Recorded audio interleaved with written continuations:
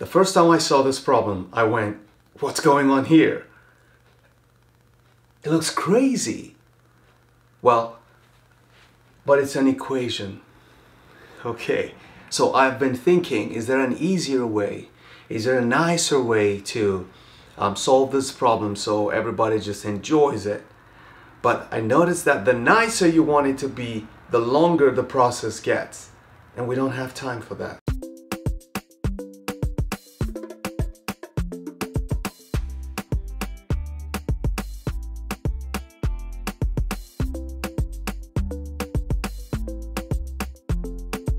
So this is what we're going to do.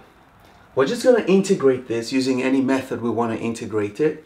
And we might do our u substitution, whatever we want to do, and find it. But you see, you cannot evaluate the integral because you don't know what this number is, because we don't know what y is. But they told us that it's always going to be equal to 13. Okay, so what we're going to do is let's just start with our u substitution, because I know u substitution is going to be good for this integral because the derivative of this is going to contain x. Okay, so let's quickly start with u substitution. So we're going to say, let u be equal to negative 2x squared plus 9. Okay, that's how I like doing my u substitution, just using what's under the radical sign or what is confined. Okay, and from here, because I know I'm going to need, well, I don't need anything extra. So what's my du? Du is going to be negative 4x dx. Okay, which tells me that negative 1 over 4 du equals x dx. So now I have x dx here, and I can do my u substitution. Okay, anything else? Oh, I need to evaluate u. If I evaluate u at the lower boundary, if I plug in 0 for x, it's going to be negative, where is it? Negative 2 times 0 plus 9, so I'm just going to get 9. And if I evaluate u at the upper boundary, it's going to be the square root, let's write that, the square root of 2 log 5y plus 1. Okay, if I plug this in for x, well, this is going to remove the square root sign. And so I'm going to have negative 2 times 2, which is going to be negative 4 log 5y plus 1 plus 9. So this is what I'm going to have as the upper boundary. Yeah, it looks a bit not so nice. Okay, so for now, okay, we're just going to keep writing it. Okay, let's go. So this problem can be rewritten as the integral.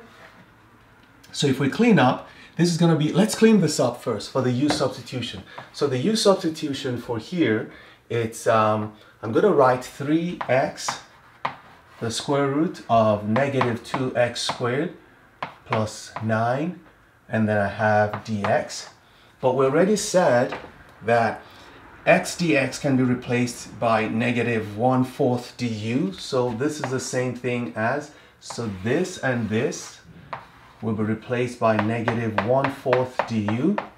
Okay, and then I have 3, and then I have what I call this, that's the square root of u. So the arrangement is the integral of negative 1 over 4 times 3 times square root of u, then du. Okay, that's the better arrangement. So this can be negative 3 over 4 integral of square root of u du. Well, square root of u we can write as u to the 1/2. And basically, that's what I'm going to be integrating here. So let's go here. We have the upper bound is now going to be negative 4 log 5y plus 1 plus 9. And under is going to be 0. And here we're going to have, we're going to bring out the negative 3 over 4. So I'm going to put that here, negative 3 over 4. And we have under, we have u to the 1/2 du. This is where the work is nastiest. Once you're able to get this organized, let's put this negative 3 correctly here. So once you're able to write this, then you can just take the integral of this. You can see that it's a lot simplified. And remember that everything we've done is equal to 13. This is equal to 13. Okay, so we're going to maintain that. So let's continue. The next move is to integrate this. Remember that when you integrate this, what you have is going to be negative 3 over 4 multiplied by the integral. If we integrate this, we're going to get u to the 3 halves over 3 halves. Okay, which is the same thing as times 2/3 of u to the 3 halves. Okay, now evaluate it from the lower boundary. Oh, the lower boundary is not 0. The lower boundary is 9. Come on, it's 9. Okay, so it's going to be from 9 to the upper boundary, a complicated expression, negative 4 log 5y plus 1 plus 9. Interesting. Okay, so want to be sure that this substitution was right. Okay, I think it was right. Okay, so let's go on. And now, let's evaluate. This 2 will cancel this. So before you evaluate, you can get rid of the constants first. So this cancels this. We're going to have negative 1 over 2. Okay, and then we're evaluating u to the 3 halves from 9 to the top part. Hey, and this is equal to 13. Okay, and this is going to be minus 4 log 5y plus 1 plus 9. Okay, equals 13 again. So let's see. You can, because this is an equation, so I can remove this one because I now have an equal to sign. Let's do this. Okay, so now I can get rid of this 1/2 by just taking this there. So it's going to be, if you multiply both sides by negative 2, you're going to end up with negative 26 on this side. And on this side, we're going to end up with negative 4 log 5y plus 1 plus 9, okay, raised to power 3 halves minus, now I'm subbing the lower one, 9 raised to power 3 halves. So this gives me negative 4 log 5y plus 1 plus 9 minus, this one will be the square root of 9 raised to power 3, that's 27. And we'll be getting negative 26. Okay, and then we're going to get, if this 27 goes over here, or you add 27 to both sides, you're going to end up with 1.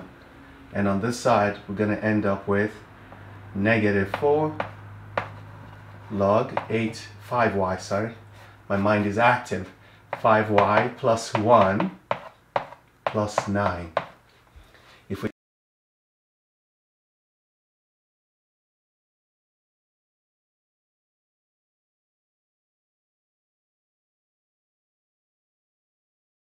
If we take this 9 to the other side, we're going to end up with negative 4 log 5y plus 1 equals, subtract 9 from both sides, you're going to end up with negative 8. Now we can divide both sides by negative 4. If we divide both sides by negative 4, you end up with, hey, we don't want to have two equal signs. We're going to end up with the logarithm of 5y plus 1 will be equal to 2. Oh, now we can solve this one because this is just algebra, okay? This is a pre-calculus logarithmic equation kind of problem.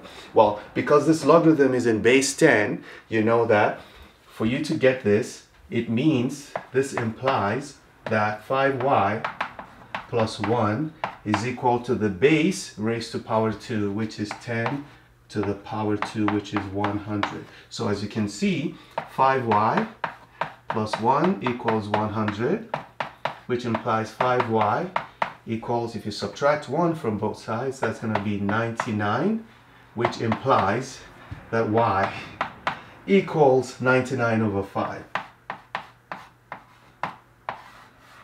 And this is the answer to this crazy looking integral equation. don't stop learning. Those who stop learning have stopped living. Bye-bye.